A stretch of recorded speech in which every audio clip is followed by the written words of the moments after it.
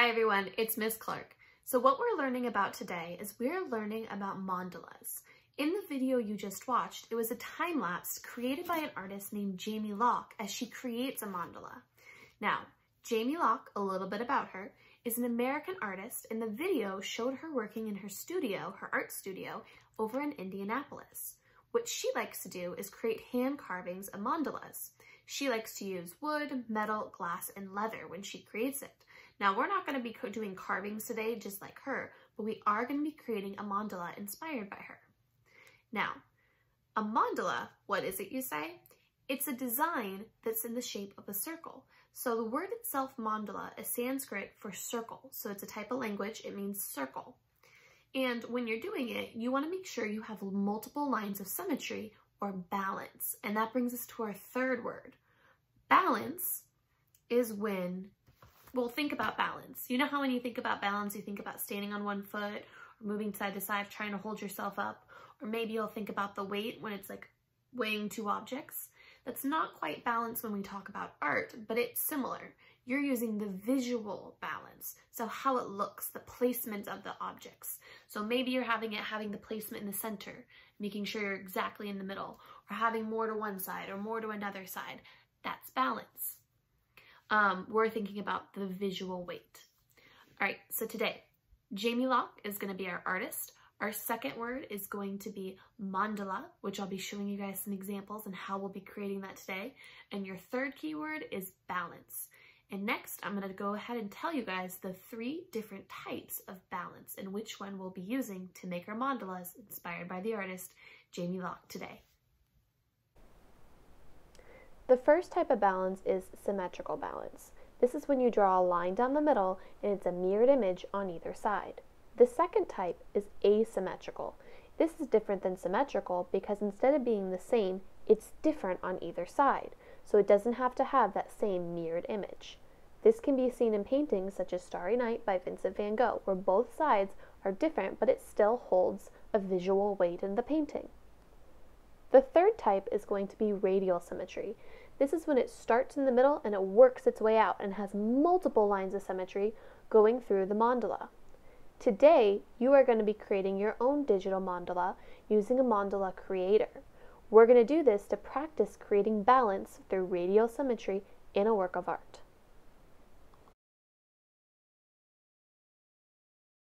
Okay, so now that you guys have talked about the art terms of balance and mandalas, and we've learned about the artist Jamie Locke and looked at some of her artwork, I'm going to show you guys how to complete your assignment.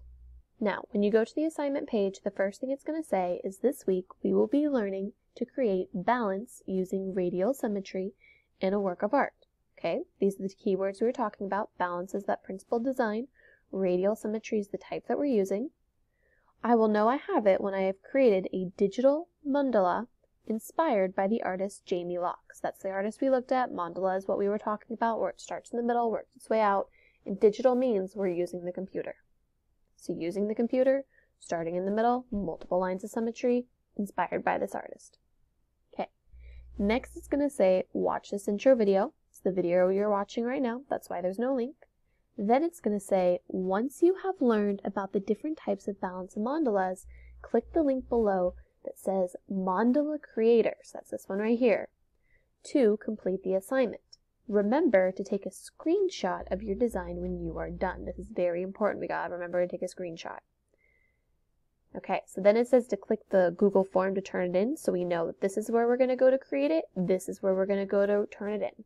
So let's go ahead and get started. Click here. Where this takes you is to a mandala creator, so it's like a website. And in this form, what it has is, if you look closely, there's different keys and different buttons and stuff you guys can use to create your design. The most important is the top where it says sides.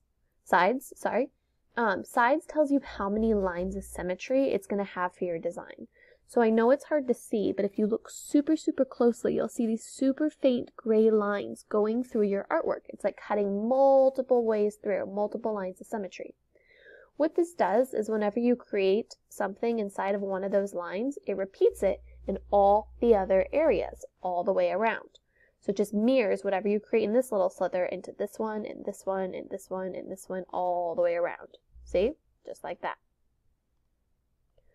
Alright, the next thing you want to make sure you have on is the mirror, meaning it's copying in all the different areas, and you want to make sure you keep those guides on so you guys can see those lines of symmetry. Now, the next thing you're going to do is you're going to go up to the top. You guys get to choose whichever color you want. There's ones over here where you guys can click the color and then you can click the value that you want. Make sure you always press OK. Next, you're going to take that color, go ahead, start in the middle, and to create your mandala, you're just going to click down and drag it and move it around to create the design. See how easy that is? Once you're done with one color, you guys can always go up, choose another color, choose which value you want, press the OK, and keep going. It's that simple. It creates that mirrored image in all different sections to help us create balance as we design our very own mandala. Alright, once you guys are done, you guys can go ahead and actually take some time, decide which one you want. If you ever want to clear it or experiment with different sizes or how light or how dark a color is, you can. But once you've chosen your design, you guys are going to need to take a screenshot. Now, to take a screenshot, you might need to go into Google and Google how to take a screenshot. And that's okay. Now, for my computer, because each computer is a little different, I put Shift, Command, and then the number 4. And it gives me, where is it? Right here. You can see it on the blue. It gives me like a little plus sign with the little numbers next to it. Now it's up here. That's what mine does. You go ahead, go to the corner of your artwork, click down, hold that click, and drag all the way across to take a screenshot. Then I'm going to let go. It makes a little noise letting me know that it took the picture. And then it saves my picture onto my desktop.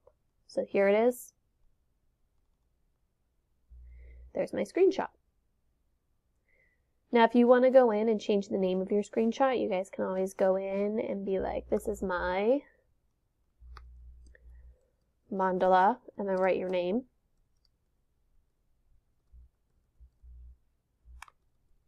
That did not work. There we go. Boom, I have it titled. Next what I'm going to do to go ahead and turn this picture in, because I have my screenshot, I'm going to go ahead and exit out of my mandala creator. I'm going to go back to my assignment. I'm going to go click on the Google form. Now, in the Google form, it's going to say the same thing. You're going to go that you need to watch the video, you need to create the activity, and then you need to upload your screenshots. We have our screenshot, now we're going to upload it. You're going to go down right here where it says upload a screenshot of your design. Click add file. Mine's on my desktop, so I'm going to click on my device. Go to my desktop. I'm going to go down until I find it, and there it is, Mandala by Miss Clark. Click that. There we go. Click the upload.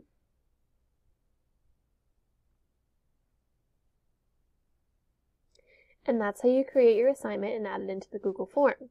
Once you're done, there's going to be 2 questions down below. The first one is, what type of balance did you use to create your design? If you think back, we used radial symmetry. The next one it's going to say is, which Sanskrit word define the word mandala? So what does that word mandala mean? Is it triangle, a square, or a circle? It means circle. Then you go through and you're going to press submit.